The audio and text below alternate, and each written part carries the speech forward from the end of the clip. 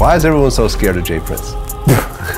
You know what I mean? It's a beast, you know what I mean, in them streets. You know, heard about, you know what I mean, the shit that had happened to people back in the day, you know what I mean? So when you hear those stories and you see how you move, you know, that be scared of you know what I mean, period. Was your reasoning because you've seen it play out like this before? Because everybody says you warned Diddy and Big about being in LA at the time.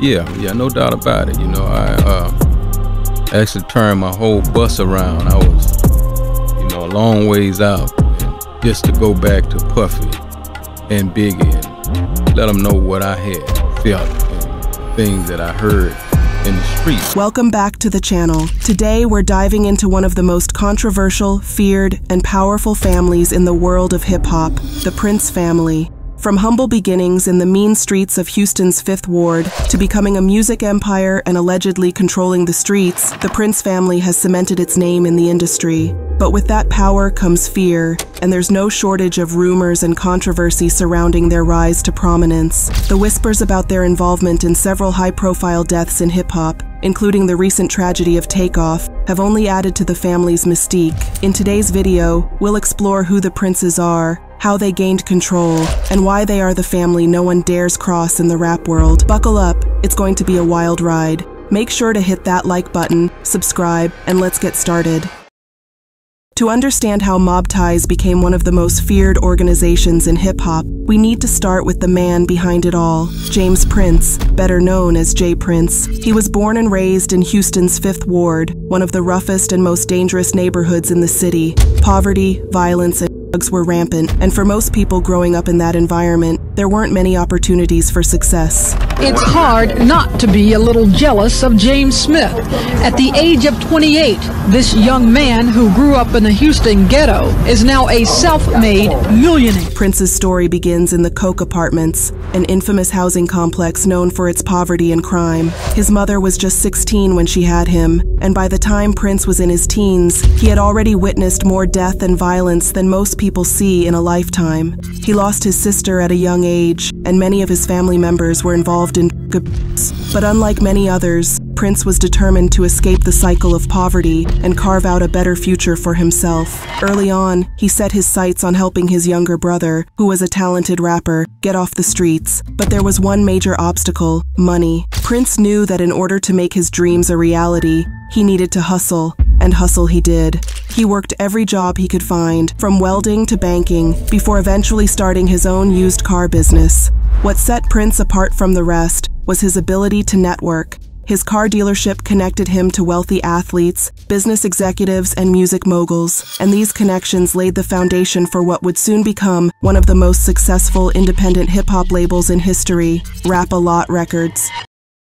The birth of Rap-A-Lot Records. In 1986, after saving up enough money from his car dealership, Prince made a bold move. He shut down the business and used the space to build a recording studio. This was the official launch of Rap-A-Lot Records. His goal was simple: to keep his brother and other talented rappers off the streets and into the recording booth. However, the early days weren't easy. Prince needed more than just his brother to make Rap-A-Lot a success, so he scoured Houston's clubs and neighborhoods for new talent. It wasn't long before he struck gold, discovering Bushwick Bill, Willie D, and Scarface, 3 rappers who would go on to form the legendary group, the Ghetto Boys. Their raw, unapologetic sound captured the essence of life in the 5th Ward, and they quickly gained national attention. Coming up as a child, I done dealt with so much, man.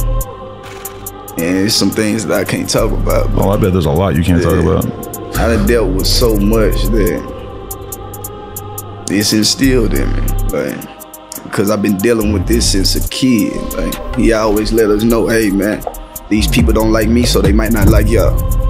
So his situations we had to deal with too. With the Ghetto Boys leading the charge, Rap-A-Lot Records took off. The label's success wasn't just based on music, it was built on loyalty and protection. Prince made it clear that anyone who signed with Rap-A-Lot was under his protection, and in the dangerous world of hip-hop, that protection was invaluable. As Rap-A-Lot grew, so did J Prince's reputation, not just as a music executive, but as a man you didn't want to mess with.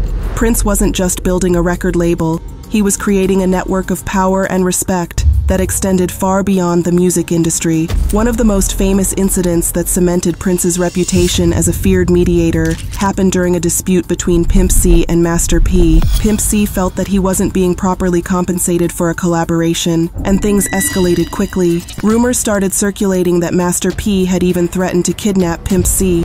Before things could get out of hand, J. Prince stepped in. He made a single phone call to Master P, and just like that, the conflict was resolved. No violence, no threats, just a simple reminder of who was in charge. He called P and told P to, pump his brakes, keep it on wax, you know what I mean? Like, I done been in the airport with them. Mystical, all his bodyguards, everybody, they could just me mug me. We all sitting down there 2-3 rows from each other. All they can do is me mug me. Can't do shit because of the old man, so Jay is connected.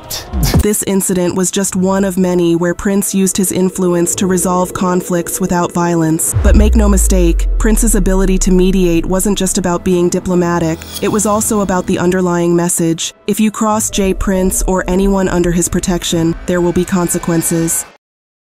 As Rap-A-Lot Records continued to grow, J. Prince began to explore new ventures. By the early 2000s, he had already established himself as a powerhouse in the music industry, but he wasn't content to stop there. In 2003, Prince made a surprising move. He entered the world of boxing and became the manager of Floyd Mayweather. At the time, Mayweather was a rising star in the boxing world, but he wasn't yet the global icon he is today. Under Prince's management, Mayweather's career took off, and he became one of the highest paid athletes in the world. However, their partnership didn't last long. According to reports, Mayweather started to resent Prince's 20% management fee and decided to get out of the contract. He scheduled fights outside of the contract's time limits, effectively cutting Prince out of the earnings. But Prince wasn't someone who took being cut out lightly. Managed Floyd Mayweather for 4 years. Prince allegedly made a phone call to Bob Arum, Mayweather's promoter, and demanded his cut. Arum, a man with deep connections in the boxing world, knew better than to mess with Prince. Rather than escalate the situation, he cut Prince a check for $600,000 to keep the peace. This incident showed the world that J. Prince wasn't just feared in the music industry. His influence extended into sports and beyond. It was another example of how his power wasn't just about wealth. It was about respect and control. While J. Prince was busy building his empire, his sons, J. Prince Jr., Jazz Prince, and Baby J, were growing up in a world far different from the one their father had known. Raised in luxury, they didn't experience the same struggles their father had faced in the Fifth Ward, but J. Prince made sure to instill in them the same values of loyalty, respect, and power. Each of the Prince brothers has taken a different path in the family business.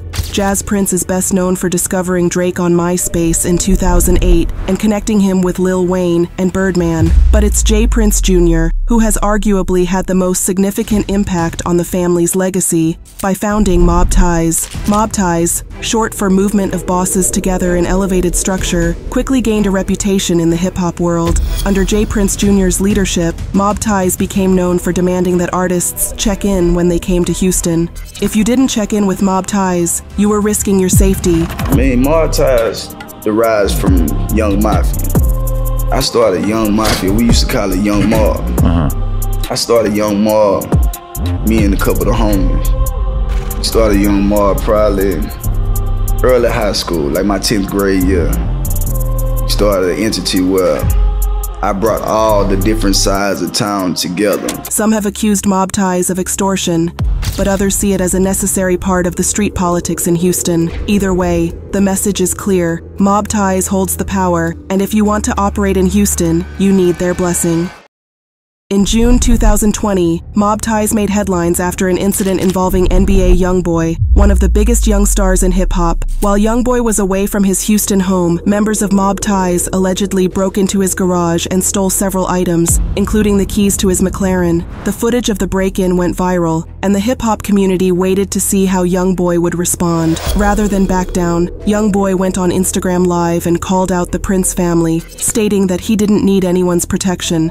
But J. Prince Jr. wasn't about to let that slide. He fired back, publicly calling YoungBoy dumb as a box of rocks and posting a video of himself holding the keys to the rapper's car. The message was clear. Mob Ties is in control, and if you cross them, you will pay the price. This incident demonstrated the power Mob Ties held over the new generation of hip-hop artists. Even Youngboy, one of the most successful rappers of his generation, wasn't immune to the influence of the Prince family.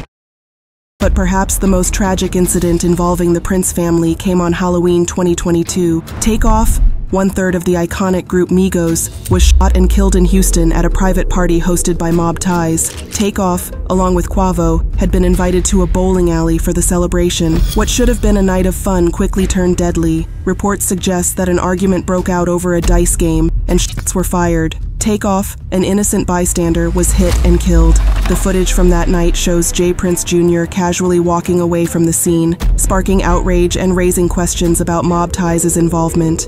While no charges have been filed against Mob Ties, the incident has brought even more scrutiny to the organization. Many in the hip-hop community are asking whether the Princes have gone too far. The Prince family's rise to power is a story of hustle, connections, and unwavering respect. From the streets of the Fifth Ward to the boardrooms of major record labels and sports organizations, the Princes have built an empire that extends far beyond music. But with great power comes great scrutiny, and the controversies surrounding Mob Ties have put the family in the spotlight for all the wrong reasons. At the end of the day, what J. Prince truly desires is respect. I don't desire to be feared, I desire to be loved if that's possible. But most of all, I just want to be respected, you know, and we demand that from a lot of people, but then there are those that don't respect nothing. As we look to the future, one question remains. Can the Prince family maintain their grip on the hip-hop world, or will the controversies surrounding them eventually lead to their downfall? Whether you love them or fear them, one thing is certain. The Prince family has left an indelible mark on hip-hop. They've built an empire based on power, respect, and control, and their influence shows no signs of waning. But with incidents like the tragic death of Takeoff casting a shadow over their legacy, only time will tell if they can continue to rule the rap game. What do you think about the Prince family? Is their power in hip-hop justified, or have they gone too far? Let us know in the comments below. Don't forget to like, subscribe, and stay tuned for more deep dives into the world of hip-hop's biggest power players. Until next time, stay smart, stay alert, and stay real. Peace.